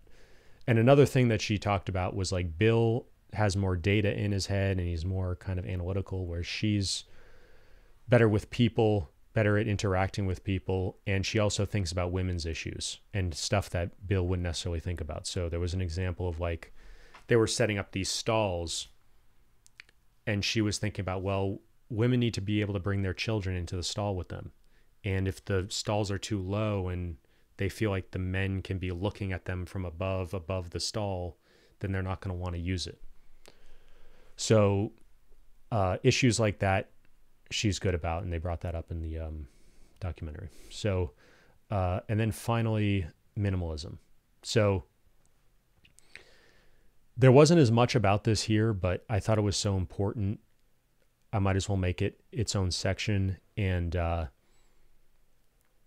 I've talked about this with my natural rhythm planning and my own kind of approach to minimalism. I'm making this video right now in OneNote 2007. And I made a video on my channel recently, which was surprisingly popular, on just called My 15-Year Experiment, how I've used OneNote 2007 for the past 15 years. And the way I got this is like the vast majority of the successful people I've modeled, they're not using any complex technology or very little of it, very, very particular about, like they don't do it unless they have to. They're very old school, they tend to be. And so I really try to avoid using a bunch of high-tech stuff if there isn't a really good reason. And so some examples of that are, his Think Week. He goes to a small cabin, no distractions, nobody else around. He has somebody bring him food twice a day. And he's got his little mini fridge full of cans of Diet Coke. So, it's all about blank books, blank notebooks with handwritten notes on it, no laptop, no phone, no tablet. It's kind of funny. Like, you hear about these Silicon Valley engineers who are making mid six figures, or CEOs or managers. They'll work at Facebook or Microsoft or Apple or whatever, and they'll make all this tech, and they'll make tech for kids and stuff, but they don't let their kids use any of it, or it's very tightly controlled, and it's very limited amount of time per day. They're not letting their kids play these dumb games. They're not letting them get sucked into all this like distraction stuff. So, and a lot of them don't do it themselves either. They'll restrict their kids heavily on it, but they'll also restrict themselves using it.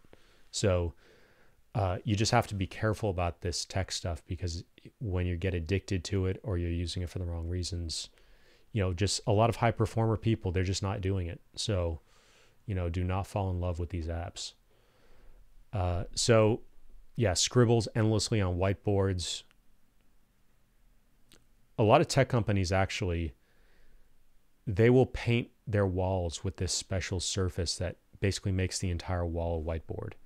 And so there's stuff about how Bill likes to have one-on-one conversations with experts and then create drawings, sort of mind maps or flowcharts on a whiteboard. And there's an example of that, actually, where he draws a sort of system. If you know what a systems dynamics diagram is, it's kind of like a flowchart, but it has feedback loops, and those are integral to its functioning.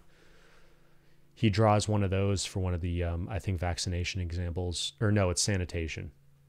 He kind of breaks down how he visualizes and conceptualizes the sanitation issue, and how that helps with stopping the spread of polio and other stuff. And then he reads bound books. He's not using a Kindle. He's not using an e-reader. Very simple desk, very small desk, just a lamp there, a window looking out on the water. No smartphone. Now, does he actually have a smartphone and maybe use it and look stuff up? Probably. And just in general, when people do these documentaries, there's something called hagiography. It's kind of like, this is one of the conflicts of interest with any journalist, any documentarian, any modeler. To get access to somebody, they have to kind of trust you to not expose too much of the bad side of them. And they tend to choose journalists who are more friendly to them to do their biographies, or to get access, or to give interviews. And this is how athletes or executives or other, politicians, they control what's known about them through only interacting with friendly journalists. So you have to, and they want to manage their reputation and their legacy and everything. So, this isn't specifically about Bill. I did feel like some of the scenes seemed a bit contrived, and it's probably not that neat. It's probably a little bit more messy. But that being said, he doesn't have a computer there, and he probably isn't using a computer. Maybe he has a phone, maybe he doesn't. But you just have to take all this stuff with a grain of salt, because most people just want to manage their reputation. They want to have, mostly positive stuff said about them and shown about them. So, and some of the reviews about the documentary did say it had a little bit of a sort of puff piece kind of vibes. I thought overall it was definitely worth watching, especially if you're interested in Bill Gates and you appreciate all the different things he's done. So, and for me, him giving that TED Talk 5 or 10 years ago and predicting that a pandemic was like the biggest thing we need to be worried about, and then being proven right, to me, that's, possibly the most impressive thing he's done, especially, in terms of philanthropically.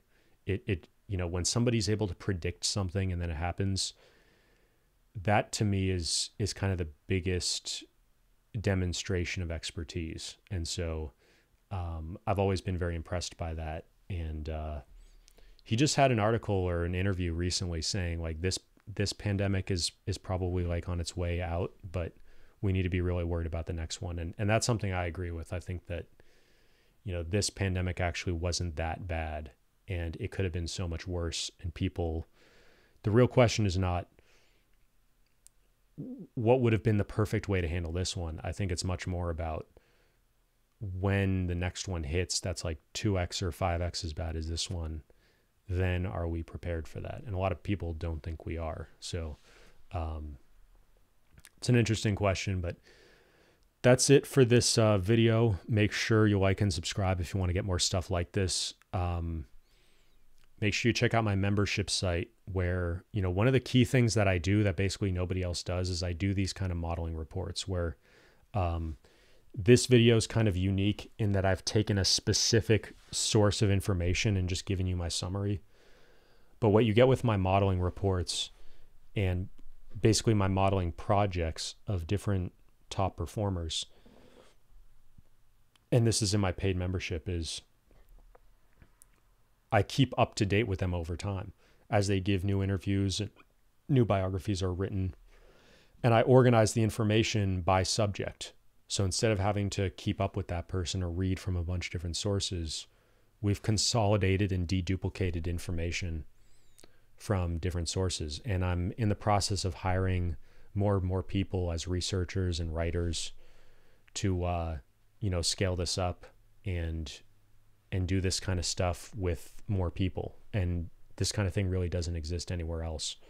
So I encourage you to check out my membership site because you can help fund that research and you can get what I've already created and the stuff that I have coming in the pipeline. So if you like this, you're going to like that kind of stuff even better. And I do suggest you check out the Elon Musk course because that gives you a sense of what's to come and what I've already created, and how I recommend you kind of approach modeling key experts. So you can watch this on Netflix streaming, and there'll be a link down below if you want to download the notes that I took here, including some bonus stuff that I didn't include because they were kind of random factoids. And I knew this was going to be a long video anyways, but yeah, that's pretty much it. Let me know what you think down in the comments. Let me know who you want me to do a modeling report on next. If there's a certain documentary or biography you want me to do a summary like this about, definitely let me know down below. Tell me if there's stuff you liked or didn't like about this particular one so I can make better videos and better modeling reports in the future. And just any feedback you have, I read every comment and I try to respond to as many as I can. And yeah. That's it for this video, and I'll see you in the next one. And I think I said, yeah, there'll be a link down below if you want to get the notes on this.